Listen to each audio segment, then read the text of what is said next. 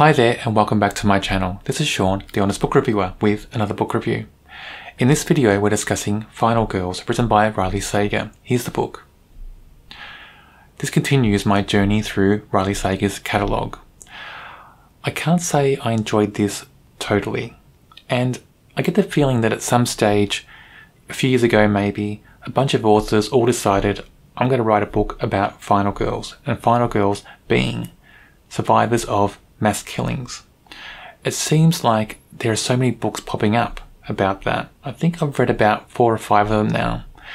This is not the best that I've read with that theme.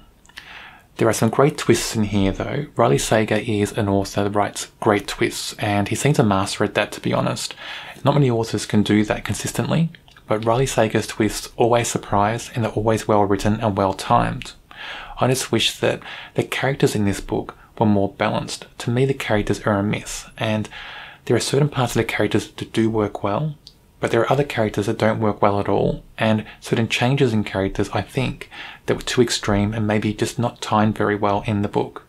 But overall, still an okay book. Not my favourite book from this author, but still a worthwhile read, I think.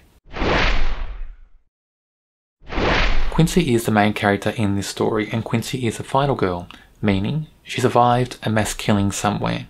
And she just survived, I think. She was saved just at the last moment by a police officer who killed the assailant.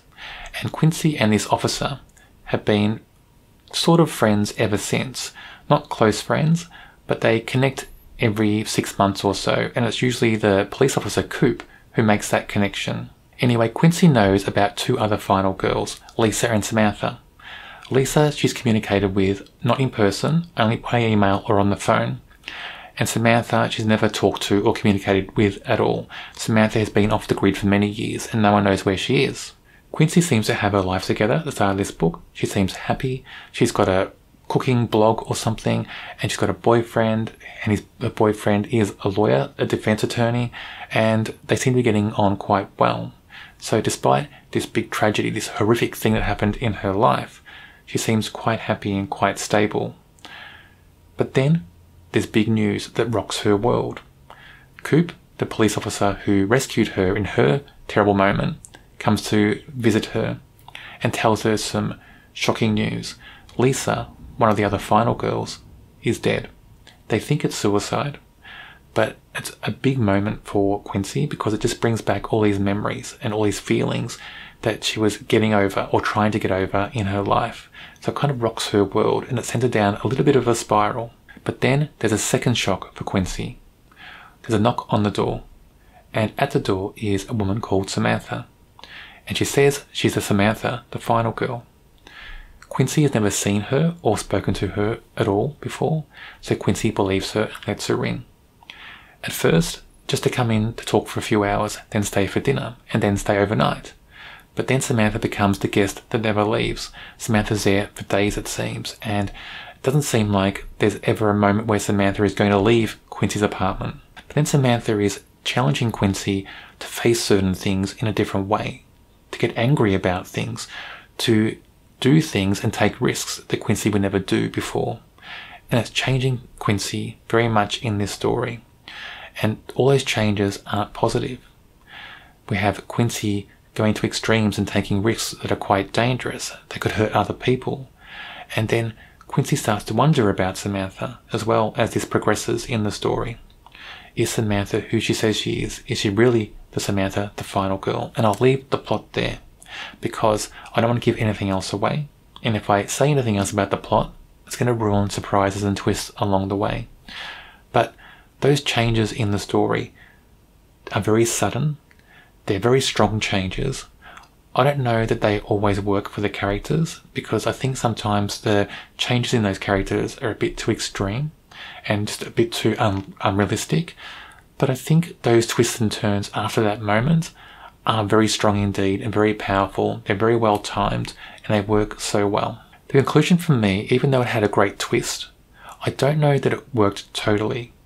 The thing I liked about it, despite the twist, is the feeling that it had. It felt like a 90s style slasher movie in that conclusion. And I enjoyed that about it. I enjoy those type of movies, and I enjoyed that in this book.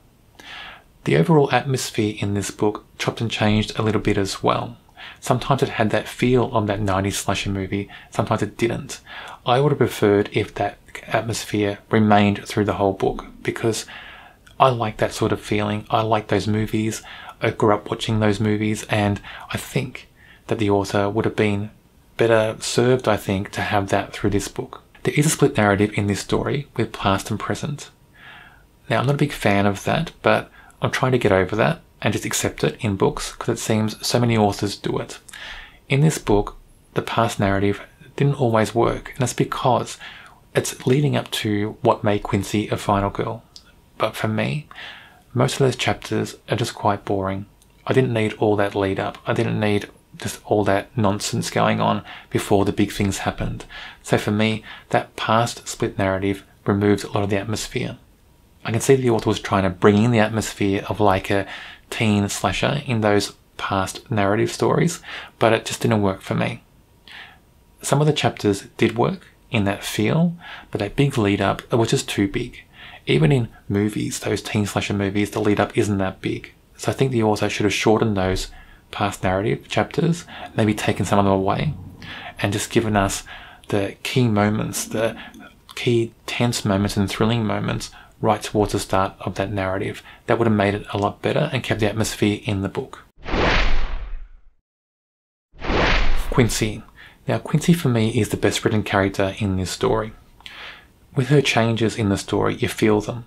They do feel real to the character. I think sometimes they're too jarring, but they still feel real. And they suited the book. There are moments in this book where I thought, oh really? I rolled my eyes and thought, well, really Quincy? But that's more plot than character. It's the situations the character's in that made me think that. The character is strong. The character is believable most of the time. And for me, the best written character in this book. Coop is the police officer that saved Quincy many years ago and is still in touch with Quincy. For me, he feels a bit flat. There's not much light and shade with Coop at all.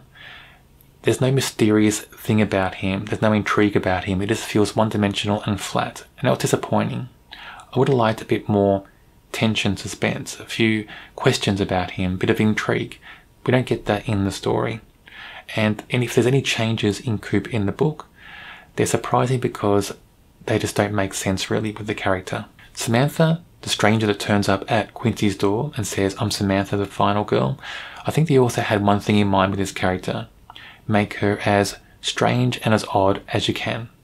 And the author did that, but it was too extreme in my view, and it felt one-dimensional. There was no light and shade with Samantha. Everything was just odd and extreme all the way through.